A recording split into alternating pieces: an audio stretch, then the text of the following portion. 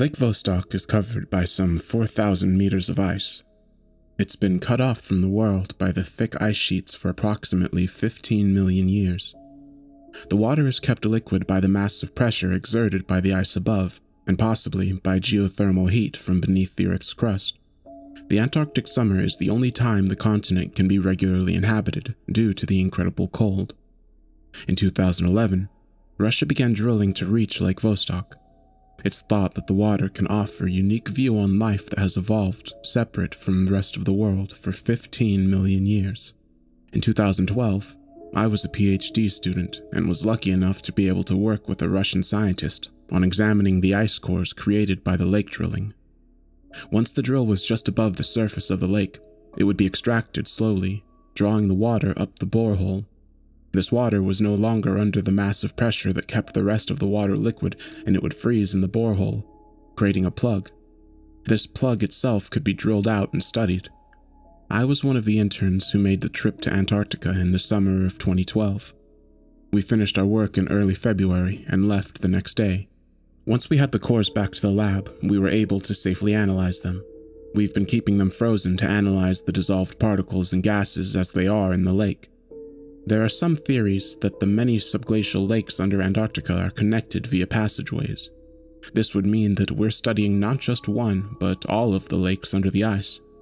This past year, we finally got the go-ahead to let one of the cores thaw. We'd finally be able to analyze water that hasn't seen the light of day in thousands of years, quite possibly far longer than that.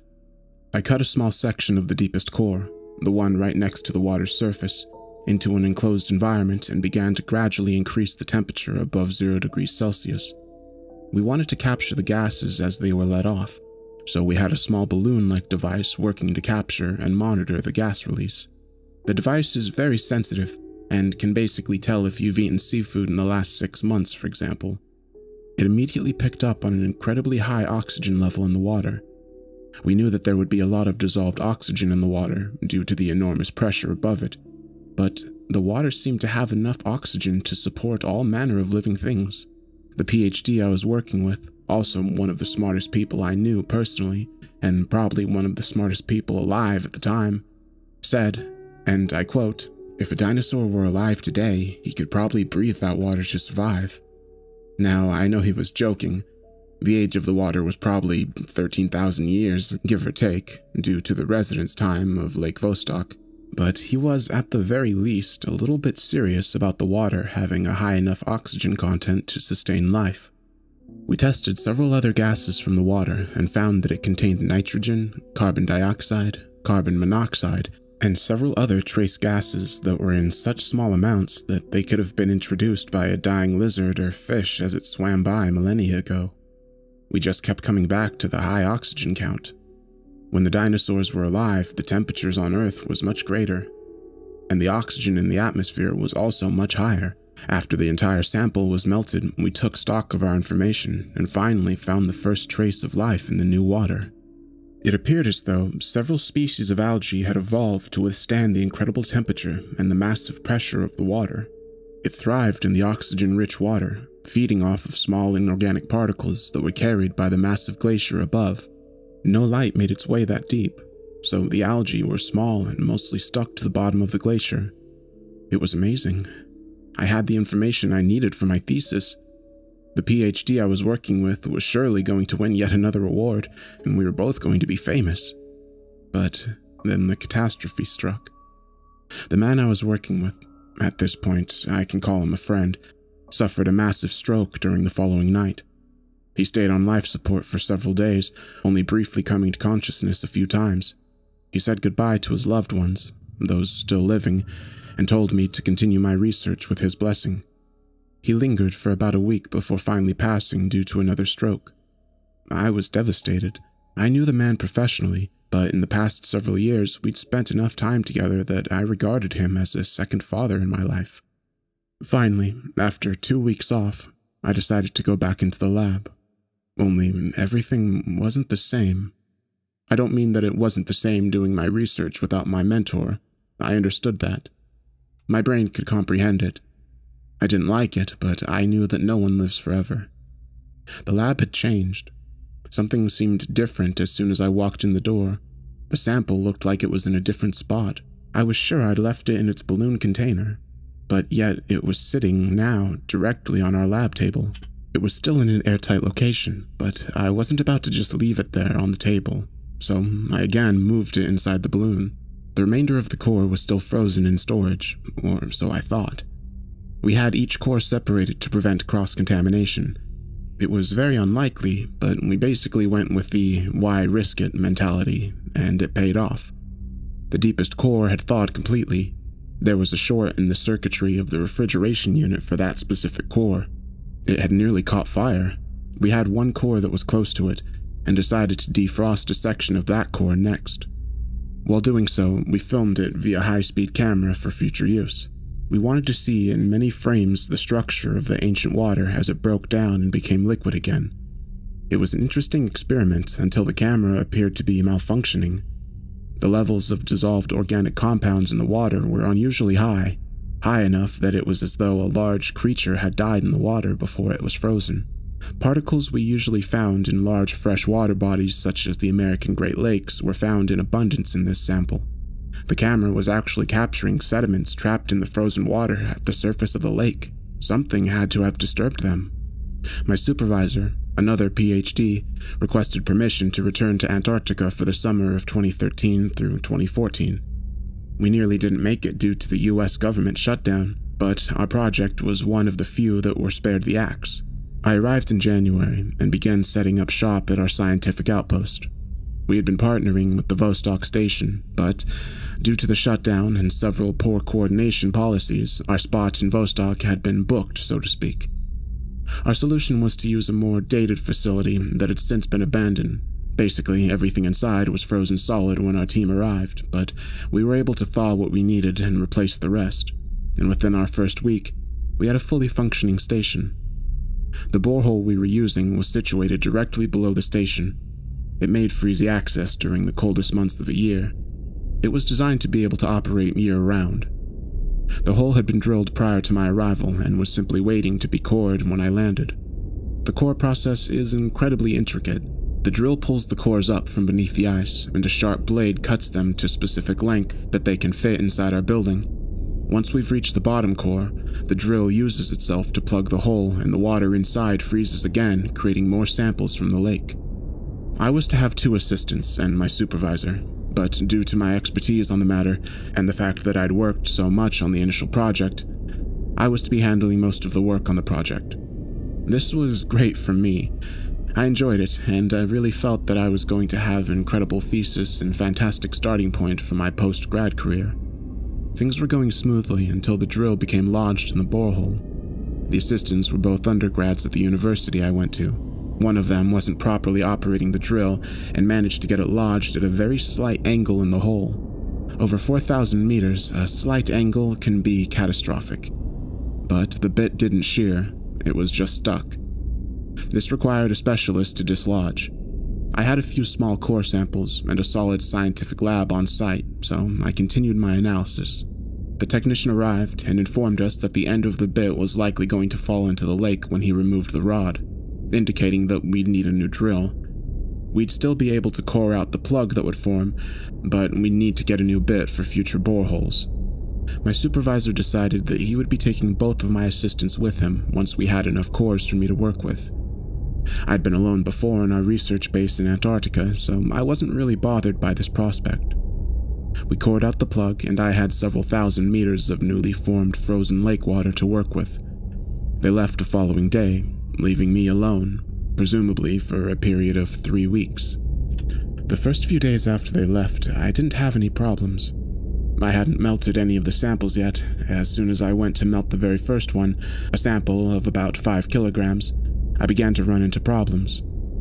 While I was melting, I had our camera on it for prosperity. I looked away and the fragment had moved completely out of the frame. Just like that, maybe 2 or 3 seconds, I quickly ran into the lab to check the gear in the sample.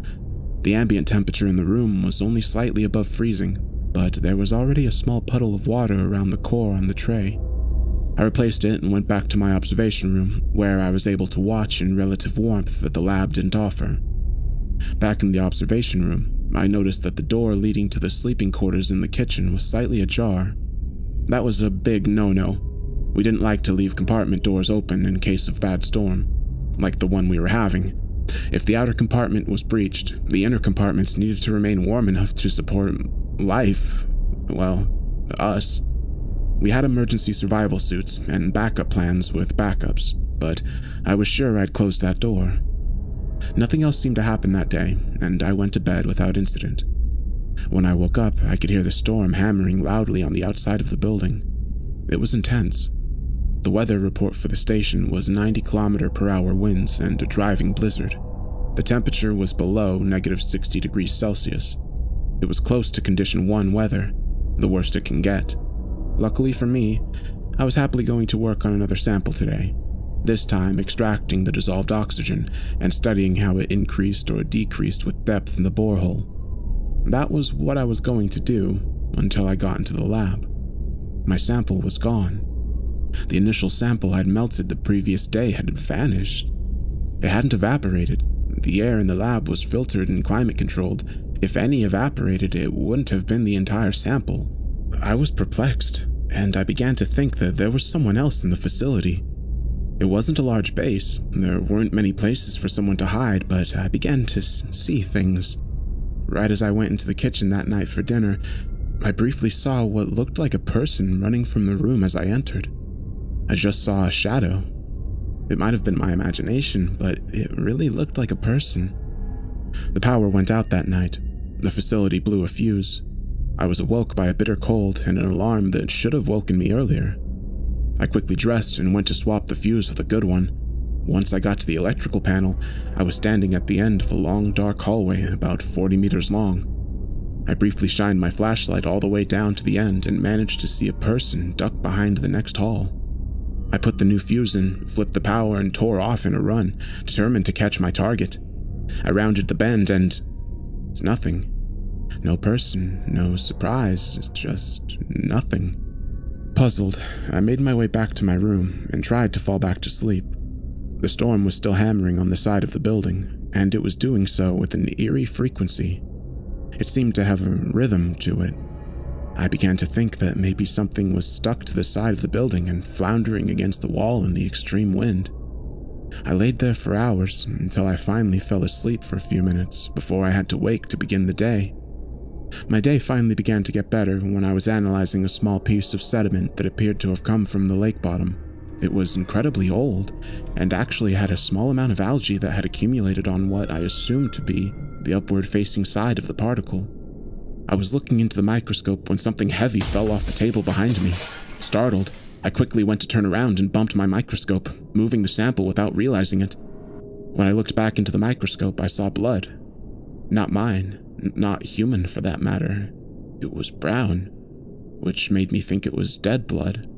But there were living blood cells that I'd never seen before on my slide. I'd made a breakthrough. It was incredible. I discovered a type of life that had evolved on its own, separated from the rest of the world for millions of years. My jubilation, however, was short-lived. They were floating in water cold enough to freeze, yet remaining liquid due to the incredible pressure placed on top of it. Most living creatures don't possess the proper coping mechanisms to live through this, let alone to produce a blood cell that can live outside the body in these conditions. I began to quickly test the remainder of my sample, and sure enough, there were more blood cells floating freely in the water. This was amazing. I was suddenly far less concerned with the odd things that had been happening around the facility. Nearly 2 weeks had gone by since my colleagues had left to get a new drill bit, and here I was, making an earth-shattering discovery that was going to lead to the next Galapagos Islands, except this time it was under 4,000 meters of ice in one of the most inhospitable environments on Earth. I went to bed that night under full Condition 1 weather. It was bad. Warning klaxons went on and off throughout the night, indicating gusts of well over 100 kilometers per hour. The temperatures had dipped to a record low for the month of March, -80 degrees Celsius. The facility could withstand this onslaught, or at least it was designed to handle much worse. I woke up around 1 a.m. local time to a loud smashing sound on the side of the building. The walls were double thick and insulated by a vacuum space between the outer and inner walls, yet something was banging on it loud enough to wake me. I knew I couldn't go outside in condition 1, so I tried in vain to go back to sleep until I again noticed an odd pattern to the banging.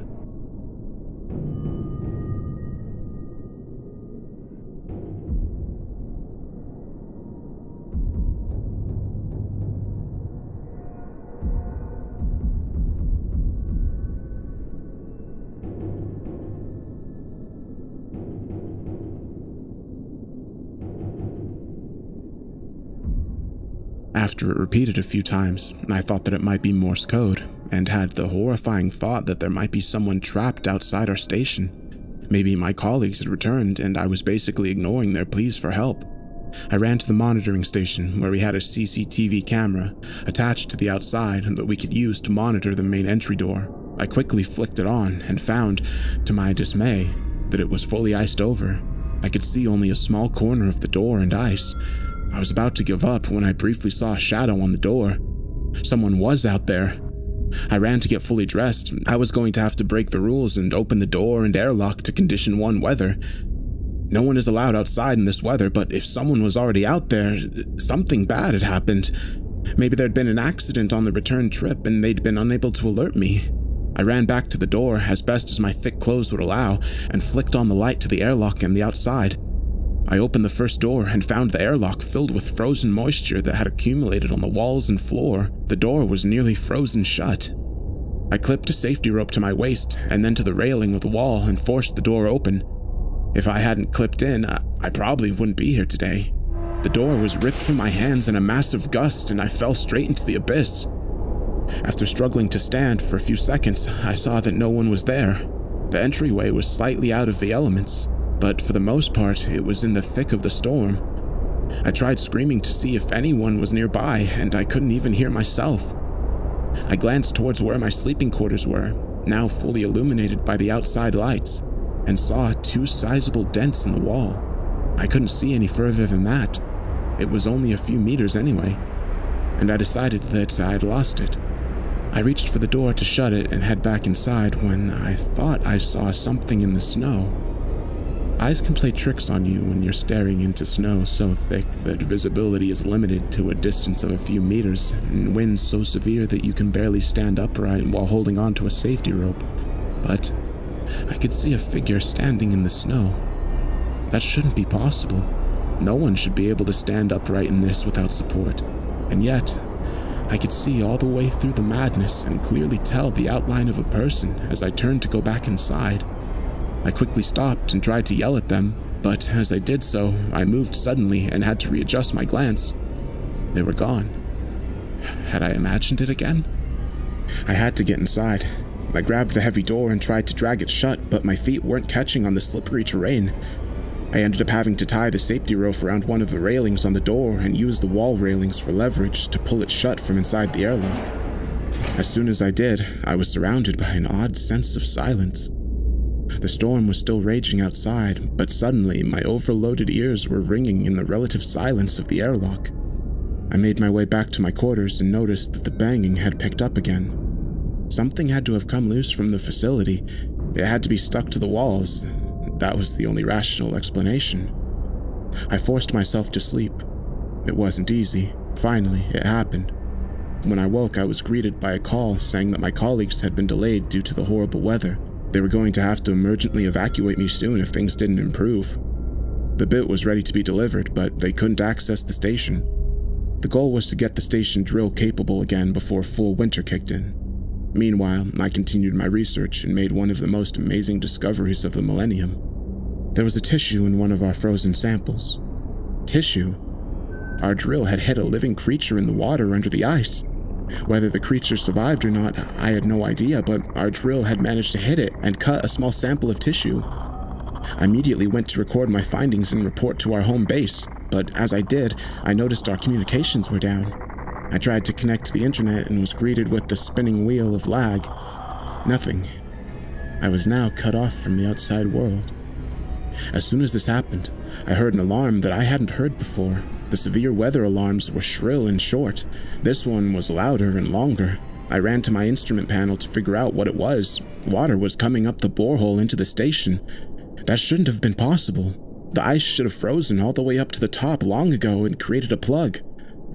The water under pressure would have a certain head to it and come so high up the tube before finally equalizing and remaining stationary. We'd calculated that distance as being less than 3,900 meters from the surface of the lake. We should have had 100 meters of safety, but when I ran into the borehole room, I was greeted by several centimeters of water sloshing about. I had waterproof boots and quickly donned them. The borehole was open, the ice plug gone. I looked down it with a light, and as far as I could see, the ice was gone.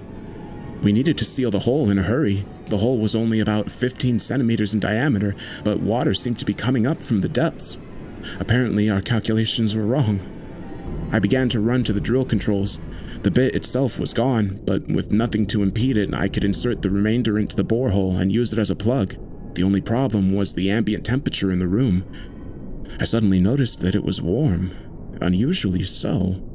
I had to flood the room with the outside air, and then the water would freeze in minutes. There were vents in the ceiling that could be manually opened, allowing the harsh air in for just such an occasion. Only we didn't expect to have to do so in Condition 1 weather. I quickly climbed up and cranked the lever, opening both the inner and outer walls. The air whipped in through the slits and the temperature dropped to freezing in moments.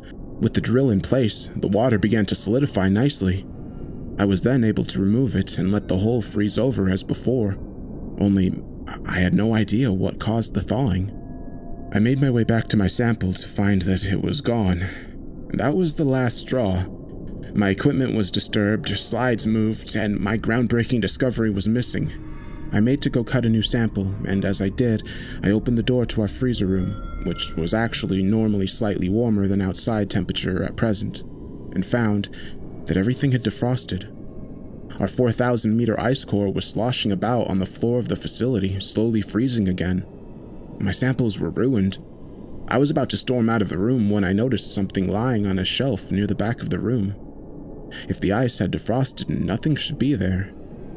I went to investigate, and it looked like a mummified corpse.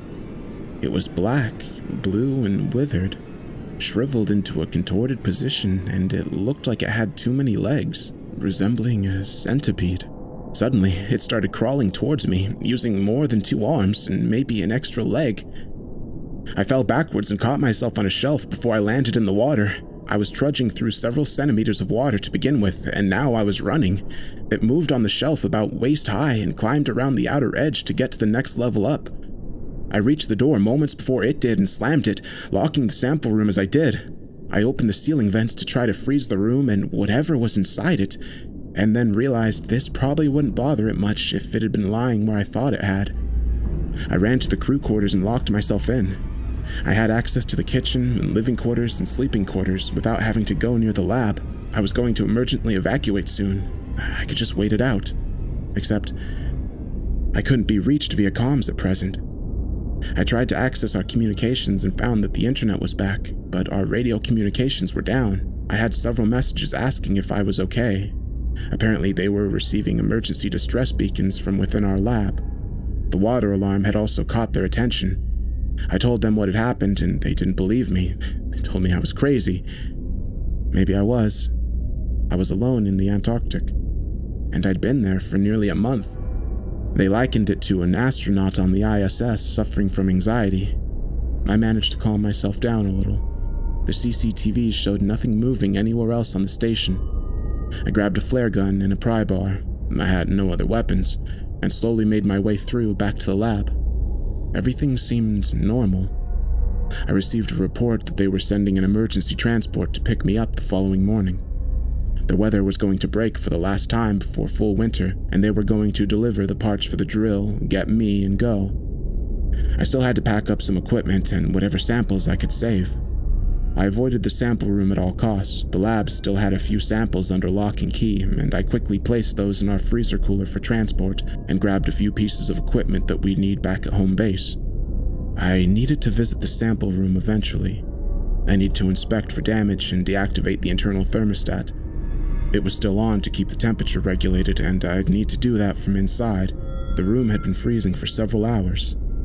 And when I cracked the door open, the water was several centimeters high, frozen on the door.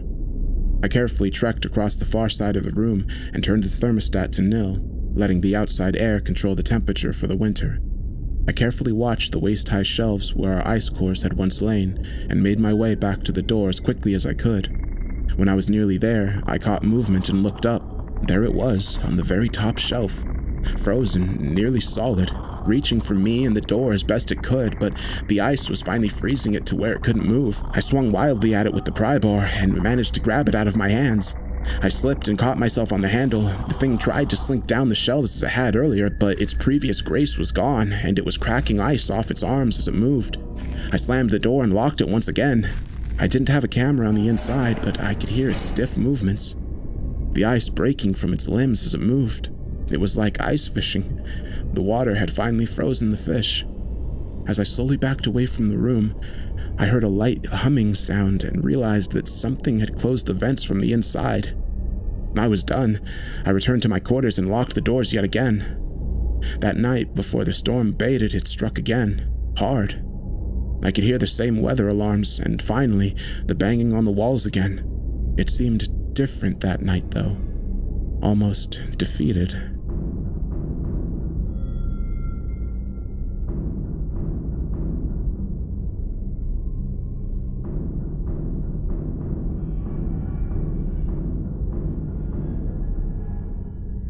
The banging eventually subsided, and I never actually fell asleep. The weather slowed down shortly before morning, and once it was truly morning, it wasn't actually light outside, but 8 a.m. our time. I was finally close to leaving. My colleague radioed in. Yes, my radio had finally came back. Apparently the storm was blocking the communications to some degree. He was less than 30 minutes away. After a short wait with all my gear, ready to walk out the door, I was alerted to our main airlock being opened.